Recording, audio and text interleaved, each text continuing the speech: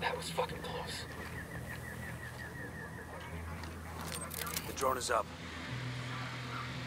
Hi folks, today I just wanted to share with you my findings of running Ghost Recon Wildlands in SLI.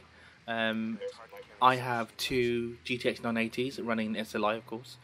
I have an Intel 3930K overclocked to 4.2 gigahertz, and I have to say, well, first of all, the game is amazing. It's very similar to Far Cry 3, in my opinion, you know, in the kind of how the missions are laid out. But that's for someone else to review. I just want to talk about how it runs with two relatively powerful graphics cards. So, like I said, two GTX 980s running in SLI, and as you can see in the top left-hand corner, I'm probably hitting from 65 to 75.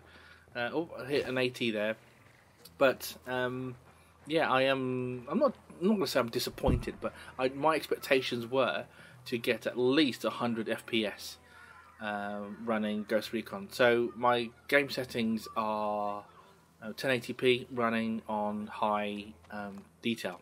So if I try and run it on Ultra, it just doesn't like it. It spits it out, says not enough VRAM, which is fair enough. These 980s only have 4 gigs of VRAM. The new latest monsters like the 1080s have 6 gigs. Even the new 1060s have 6 gigs of VRAM.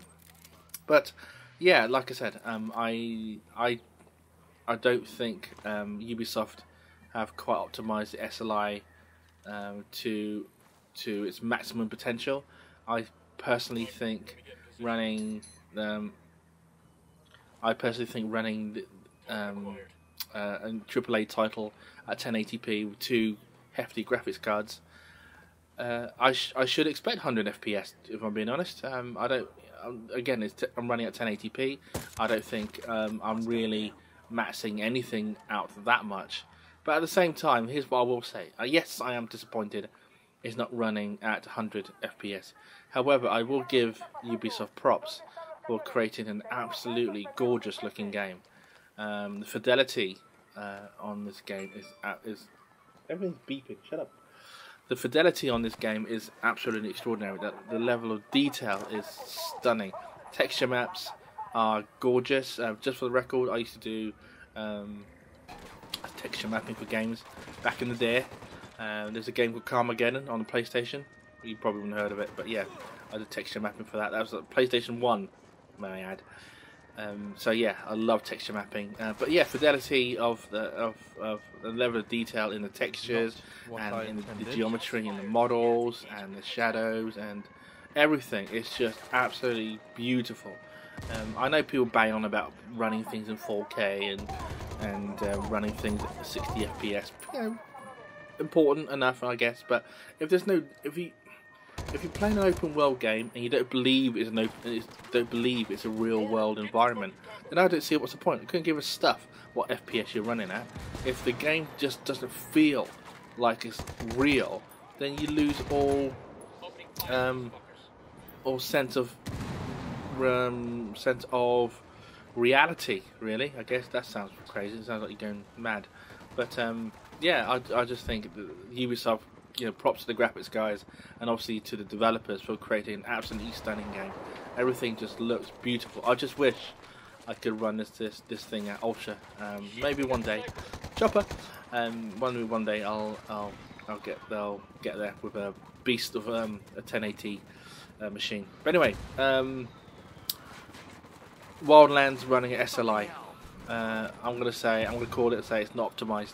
I reckon give it a couple of patches and it will reach or at least get nearer to the 100 FPS that I would expect from running two beastly machines. Or maybe I don't know how it works. Maybe the NVIDIA drivers they no longer optimized that generation of graphics cards. Maybe they're just concentrating on the 10 series, not the 9 series of GPUs. But anyway, waffled on enough. Let me know what you think. Am I being unreasonable? Should I expect two 980 cards to run this game at 100 FPS? I think it should. But let me know what you think. Like if you like, dislike if you dislike, comments below, and if you got this far, then please type in Willy Wonka in the comments if you got this far. Right, that's it guys, thanks for watching, and I'll see you in the next one.